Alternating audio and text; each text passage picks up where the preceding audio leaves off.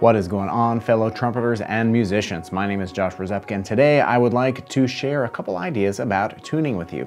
Now, this video is primarily geared towards all of my young trumpet playing friends, all of you beginners and developing players out there. This video is going to help you play more in tune and feel more confident about tuning your instrument. Now, I know when I was growing up, no one ever actually really told me how to tune my instrument best. Now, it should go without saying that it is very important that we need to tune our instruments every time that we play. Just because we need to tune our trumpet every single day doesn't mean that there is something wrong with our trumpet or something wrong with us.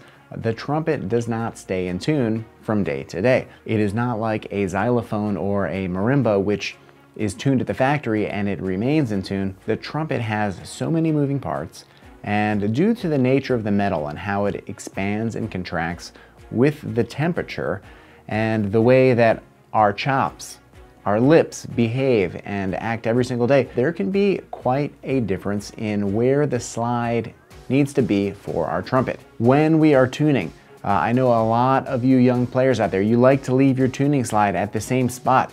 You think, okay, well, this was in tune yesterday, or this is where it normally is, and you want to leave it there, even if the tuner says otherwise, because you have it in your head. You say, well, this is where it needs to be. Well, let me tell you, when it is really cold out, you need to push your slide in quite a bit.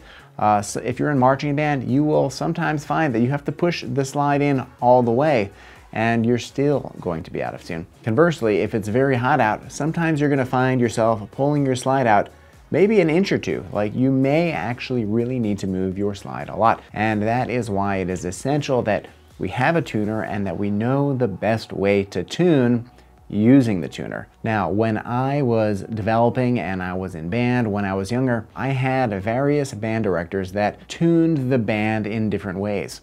Sometimes we would get a pitch that was played from the oboe player in orchestra or from the clarinet player in wind ensemble, and then we would all tune off of that note. Sometimes the band director would hold up a tuner and have each of us play and tell us whether we were sharp or flat. But one thing that was never really said was play your instrument, blow straight through it, which is so important because a lot of times we get a director or a teacher may take out a metronome and there's a button on here,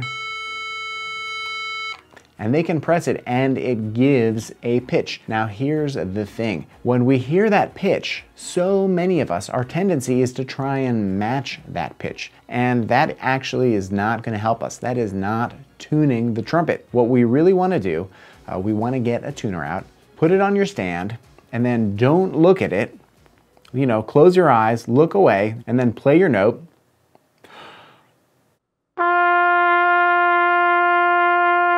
And then look at the tuner to see where you were. You want to blow right through the trumpet. You want to play where the trumpet is resonating. You don't want to try and lip it up. You don't want to try and lip it down. You want to figure out where the trumpet is at. If it says you're 10 cents flat, well, then you know that you need to pull your slide in. If it says you're 12 cents sharp, well, then you know you need to pull your slide out a little bit, and then repeat that process. Just bring your horn up, play a note. Don't look at the tuner. Once you have a nice full resonant note, then look at the tuner and see where you're at. If you do that, then you will set your trumpet up for success. You will be playing so much better in tune, because here's the thing. If you're not in tune, if you are 5 cents flat, if you are 10 cents sharp, well, what is that going to do for your playing?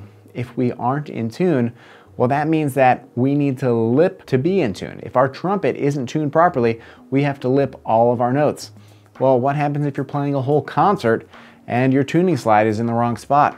That means every single note that you're playing, you are having to lip into the right position, or you're just playing out of tune. But if you are lipping all of those notes, you are going to be killing yourself. You are going to be killing your chops, because your chops are working extra hard grabbing the note and trying to wrangle it into place, and your sound is not going to be as resonant as it could be. It's not going to sound as full and as effortless as it could be. It's just going to sound like you're kind of pinching the sound and you're controlling it, and you may be playing in tune, but it's not going to have the sparkle that it could.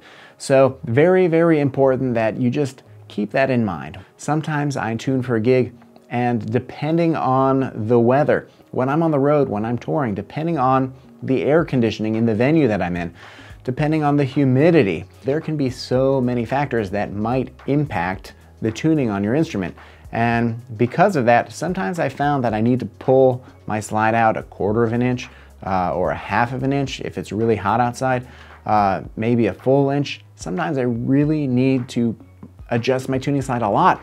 And I look at it and I think for a moment, I'm like, wait a minute, that's not right. But I do that test. I put my tuner on the stand, I play a nice full resonant tuning note, then I look at the tuner and I see that I'm in tune, and I know that I have set my instrument where it needs to be the most in tune based on all of the circumstances, all right? There's a lot of circumstances out of our control, so we don't want to be inflexible. We don't want to think that, well, I'm always in this position, so that's where it should be, because sometimes that changes, and you want to make sure that you are setting yourself up for success. If we are playing in tune, it is just going to make everything that much better. Now, if you don't have a tuner just like this, then you can get one on your phone. There are plenty of tuner apps out there. A lot of them are free. Some of them just cost a couple dollars. I use one that is called Tunable. I think it's a great app, but I know that there are a lot of choices out there. So make sure that you have a tuner on your phone. Make sure that you get one of these little tuners that you can throw in your case. That way you're not taking your phone out during rehearsal and potentially distracting yourself. So I hope that this video helps you all with your tuning. And if you enjoyed this video, please hit that like button. And if you haven't yet subscribed, please click that button below. It really makes a big difference, and it allows me to keep creating these videos and bringing them to you every single week. All right, that is it. Thanks for watching, and I will see you in the next video.